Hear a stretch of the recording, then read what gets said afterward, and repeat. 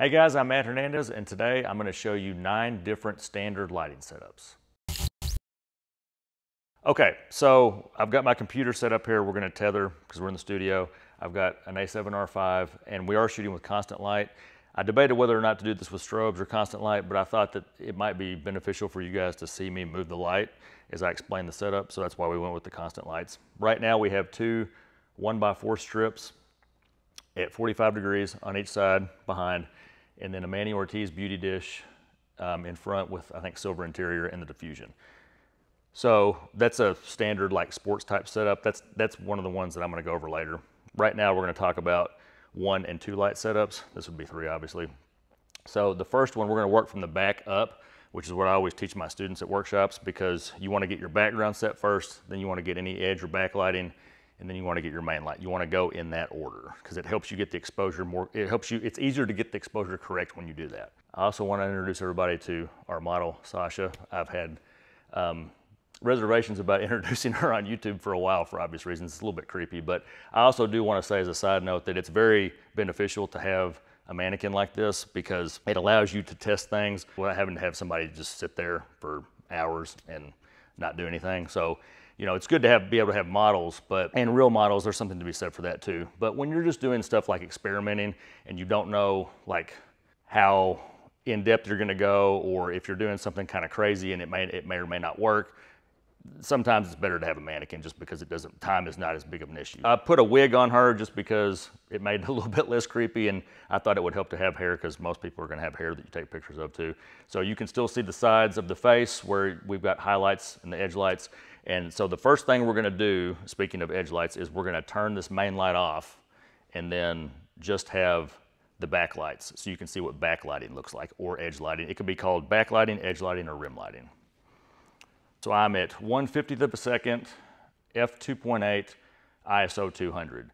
And that's a pretty slow shutter speed. Normally I wouldn't shoot with that if I was handheld, but we are in the studio, we are on a tripod, so for that, it would be fine. I would be very comfortable taking a headshot like this if I was on a tripod. If not, probably not. Okay, so there is an example of backlighting.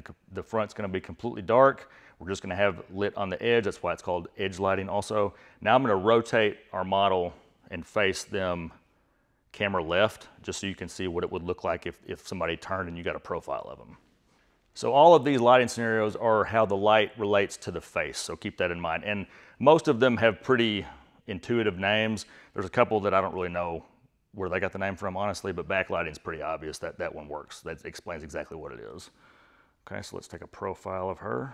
So this is a very dramatic shot, obviously. My good friend Dave Black always says, if you want something to be interesting, only light part of it, and that's definitely true in this situation. Now, you wouldn't want to probably do an entire portrait shoot like that because you can't really see the person, but it is good to throw these shots in from time to time as fillers just for a little bit extra so they get something a little bit more dramatic, along with the regularly lit stuff too, which we're gonna get to here in a minute. But that looks pretty cool, I think. I'm gonna turn the one on the camera right, I'm gonna turn that edge light off so you can see what it looks like with one light. Let's zoom in just a little bit, because there's gonna be a lot of black space on camera right now because there's no light back there. And I'm shooting horizontal just to get more in the frame. But if I was I'll actually shoot this one vertical because there's no need for that entire right side of the picture there. Now, if there was background interest, like if I had a city behind her or something like that, that would be totally different. We might want to keep that in there, but since it's just black, we don't want it to be the entire right side of the frame horizontal like that. So I'm gonna zoom in. Okay. So again, that's really cool. Not a whole shoot, you know, like that probably, but for a couple, that looks really neat. Okay, so now I'm gonna show you an example. We're gonna go from backlighting to short lighting. So short lighting is a technique that can be very flattering for women. You could light anybody like this to make them look slimmer, so that's why it's really good for girls. You're gonna keep the light kind of in the same area. You're gonna move it a little bit. You're gonna have them turn towards it. So it's gonna light, it's almost gonna be like an edge light, but you're gonna have a little bit more creep around on the other side where there's only shadow in backlighting. Okay, so you can see that I took our beauty dish. Now I could have used the strip box, but it's a little bit too thin for what I want here. So you're gonna be able to see, let me take a shot real quick so you guys can look as I'm explaining it. Okay, so you can see that I've moved the light camera left, and I use the beauty dish because it's a bigger light source. So The strip box is thin, so it's gonna give off a thinner beam of light, obviously. And I want a little bit of light on the camera right here, on that side of her face, her left.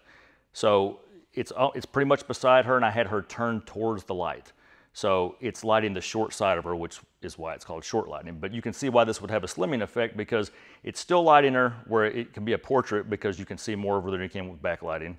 But it's also not lighting as much, so the part that's in shadow, you're not gonna see as much. So anybody, that's gonna make them look a little bit thinner. So that's a flattering technique that you might wanna use for somebody that might be a little bit bigger, or if you wanna just give that slimming effect to them. Okay, so now from here, we're gonna go from short to broad lighting. So I'm gonna keep my model in the same place and just move the light to the opposite side. Okay, so now we've got broad lighting. So the reason it's called broad lighting is because it's lighting the broad side of the model, right? So as opposed to short, which is, there's not as much lit here, and now there's more, so that's where the name comes from. And you can see where if somebody was a little bit overweight or a little bit heavier, then, or you had something maybe that you didn't want to accentuate in the shot, like you didn't want to call attention to it, then you can see where this might not be the lighting setup that you want to use, because it's going to light more of them and they're turned away from the light. So everything that's brighter in a picture is going to be what you look at first. So you can see like why this would be a little bit more flattering than this, depending on the person too. You have to always take account your subject and what's going to fit them the best, and that's why I'm showing you all these different lighting scenarios, because there's not one scenario that's going to be perfect for every person. It's not one size fits all. Everybody's going to photograph differently, and so that's why you need to know different techniques you can use to make them look the best they can possibly look. Broad lighting is great for some people you're not going to want to use it on. Okay, next we're going to move to split lighting, which is going to be directly to the side. And whereas when we used short lighting before, we were pretty much to the side and we had the model turned towards the light, now I'm going to have them face me straight on. Okay, the reason that I'm doing that is because I want her face to be obviously lit so you can see the pattern of the light. But there's also something very specific that happens with split lighting. You can see it's called split because half of her face is in shadow and half of it is in the light.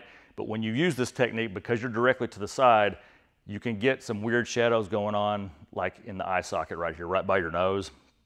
And it can be it can really make wrinkles stand out a lot more.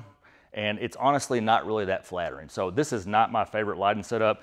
I would only use it in very specific situations, but I don't remember very many times, honestly, that I've used it. It may be as an accident, but I usually, if I take this shot when I'm doing a portrait shoot, I usually move the light around to the front a little bit more and take another one just to be sure, because this, like I said, this is not my favorite.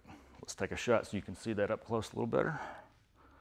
So in theory, I feel like that it sounds dramatic when you just explain what it is, but then when you actually do it, it usually doesn't end up the way, at least when I've done it, the way that I envision it. It doesn't work quite as well as I would hope, because it sounds like it would be really cool coming directly from one side, but with them facing straight on, honestly, it doesn't look that great. There are situations where you could use it to your advantage, but it's not something I would typically use. All right, so the next two we're gonna go over are Loop and Rembrandt. They're pretty similar, so let's do Loop first. So you're gonna be about 45 degrees right here, so the person, they can angle a little bit obviously, but what you're gonna do is get a loop from the nose. The shadow is gonna make a loop down just like that, but you don't want it to connect to the cheek shadow. Okay, so let's take one like that, where the shadow's not quite as big, and then I'm gonna move it a little bit more camera right, so it's a little bit more directional.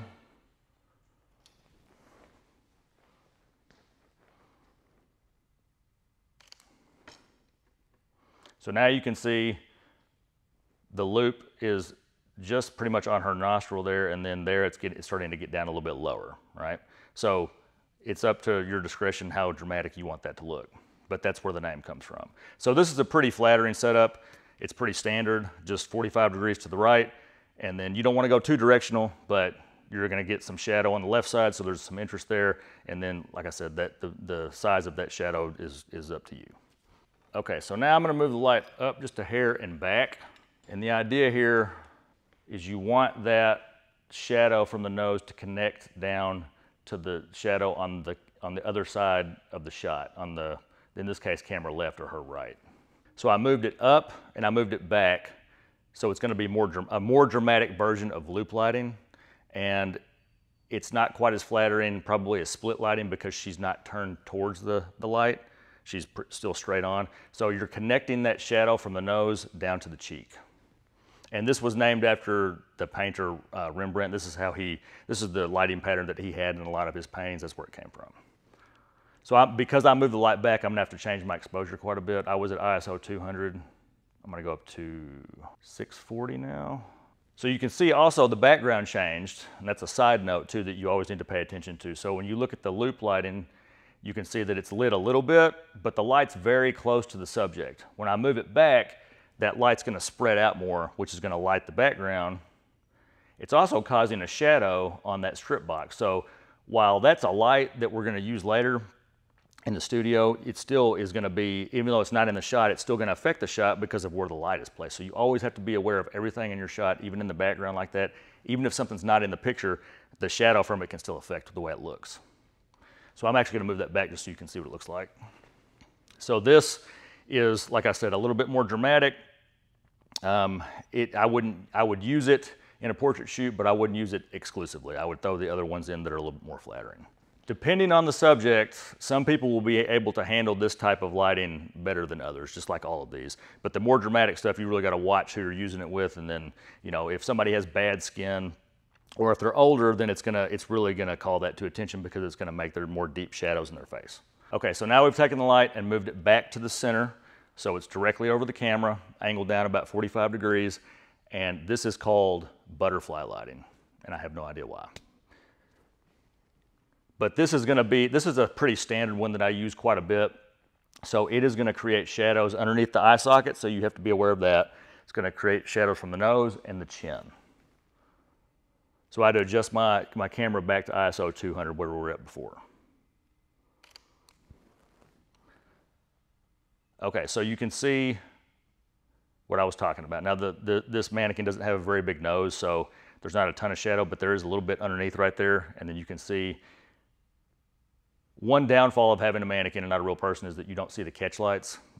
So you have to be aware of that, unfortunately. But you can still, you always want there to be catch lights in the eyes. Well, I take that back. You don't always want to. Sometimes if you're trying to be super, super dramatic, it doesn't really matter. But catch lights give life to the eyes. So with clamshell, you have to be conscious of the fact that you can lose the catch lights the higher you go and the more angled you go, which you're not gonna see that here, unfortunately. But I'm gonna go higher so that you can see the shadow under the chin, because that can also have a dramatic effect, especially if you're shooting the female, because they may not like that big dark shadow where you start to lose their neck, depending on the shirt they have on too, because it could cover part of their neck.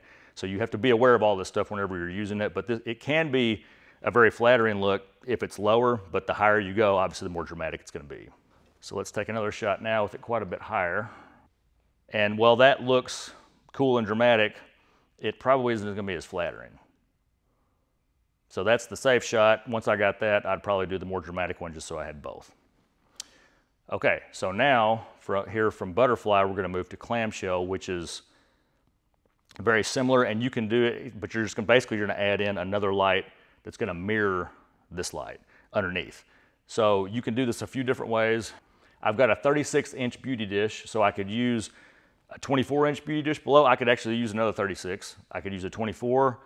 I could also use 2 strip boxes, or I could use the beauty dish and a strip box, which is what I do a lot of times, because you can do this different ways. If you have them on the same power, then you have to be aware of the fact that it can really blow somebody's neck out, especially if they have a long neck and it's exposed with the shirt they're wearing, or like if they're maybe not very tan, like if they're a lighter complexion, their chest, because you're gonna angle the light, it's basically gonna be the exact same angle just coming from the bottom.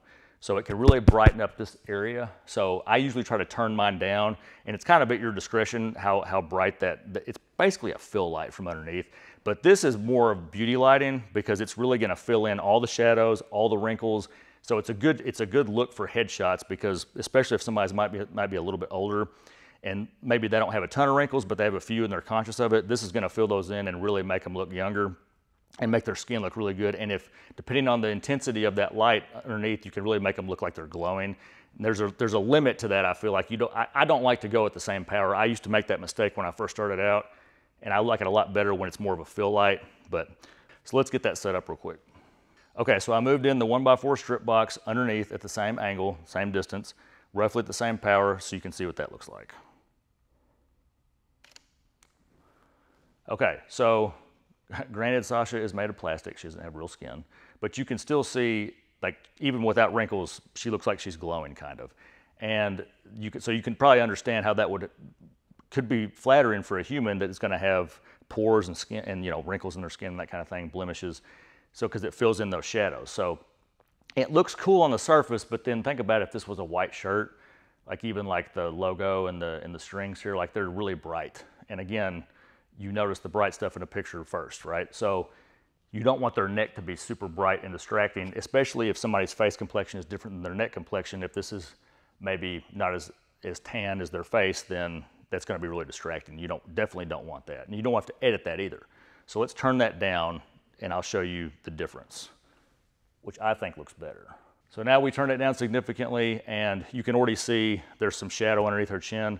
To me, that's gonna still look really flattering, but not quite as nuclear as the other way when they're both the same power. So let's look at, there's butterfly lighting again with no fill. Now granted, that's a little bit underexposed because I did the light up pretty high. Well, let's go to the one before. Okay, so there's the first one before I moved it up. So basically it's the same thing, it's just got a fill light underneath. So to me, that's a really good way to light a headshot because that's gonna look good on anybody. Now, it's not dramatic, but again, with a headshot, you probably don't want it to be dramatic. You want it to just be what the person looks like and you want it to look flattering. If it's a portrait shoot and you are going for drama, then maybe you don't use this setup specifically, but that's why I'm showing you all of these different scenarios because they're gonna have specific uses. Okay, so the last one is called cross lighting. So I'm basically just gonna put the lights across from each other. If you go back and look at my work on Instagram or Facebook or even on my website, you'll see that I use that a lot. I use this lighting setup probably more than anything. That's because I shoot a lot of athletes. It has a lot of benefits because it can cut out your subject from the background. So if you're shooting underexposed and you're darkening everything, there's gonna be shadows and the background's gonna be darker, then edge light has a huge benefit because that is gonna cut your subject out from the background. And then it also makes them look really cool because it's kind of like almost like a 3D effect. It makes them look like they're standing out more so that it makes sense that it makes it look like that. And you could add in 2 edge lights if you want to, but it's easier to move around with 2 lights. And that's why on portrait shoots a lot of times with like seniors and that kind of thing, or with athletes, I'll be moving around quite a bit. So 2 lights is easier to move around than 3. That's why I usually use 2. But you can also use that edge light as practical lighting, which means if there's a light source behind them, then that can mimic what that light source is. Like let's say it's the sun and you've got an edge light with a gel on it, like an orange or yellow gel out of the frame, then that edge light's gonna look like it's the sun. Or if there's a stadium light behind them and you just got 2 lights at the normal temperature and the edge light's out of the frame, that's gonna mimic, and the stadium light's camera left, you've got the edge light camera left, that's gonna look like the stadium light is what's creating that edge light while it's actually not, but that's a very good use of your second light to make it look like it's coming from the actual scene. So let's get that set up real quick. Okay, so you can see the lights are directly across from each other, hence the name cross lighting. This one is 4 or 5 o'clock, that one's 10 or 11, around that. You want them the edge light just out of the frame. Don't make the mistake of leaving it in the frame and then trying to crop it or Photoshop it later if you can help it, because you can now we're using constant light, so there's not really any flare right now, but when you use strobes, you can get flare from that edge light, so especially if you don't have a grid on it. So, and then I have a video on grids too, if you want to check that out. We'll link that also. But, so make sure that it's angled. You don't want to angle directly at the camera, obviously, you want it angled at the other light. So, and I've got this horizontal just so you can see what that edge light's gonna do to her shoulder, and side of her face, and her neck. Okay, so we pretty much have loop lighting and backlighting combined. And actually, you can see there is a little bit of flare on the camera left here. I don't know if you can see it on YouTube or not on the video, but you'll be able to see it when we put the image up. So in that case, be aware of that. That's something that I don't want. It's not the end of the world, but I can fix it, so I'm going to. And all we have to do is move this light around a little bit so it's angled not quite as much at camera. And it was actually probably a little bit too much behind her anyway. It wasn't directly across from that other light, and I thought it was. Let's see if that took care of it. Yep, so you can see on the left here, there's the flare, so you lose contrast and it washes it out, and now it's gone, just by moving it just a little bit right there. So I think this is a really cool effect. It gives a 3D look, and that's why it's one of my favorites. It's really appropriate for athletes in dramatic shots, underexposed stuff, which is what I do a lot of times. So it can also be great for headshots too. So it doesn't have to just be used for dramatic athlete shots. All right, guys, that does it for this video. I hope everybody got something out of it. If you did, I'd appreciate a like, a subscribe. Make sure you hit the bell so you know when I post new content. There's going to be a lot more to come. We'll see you next time.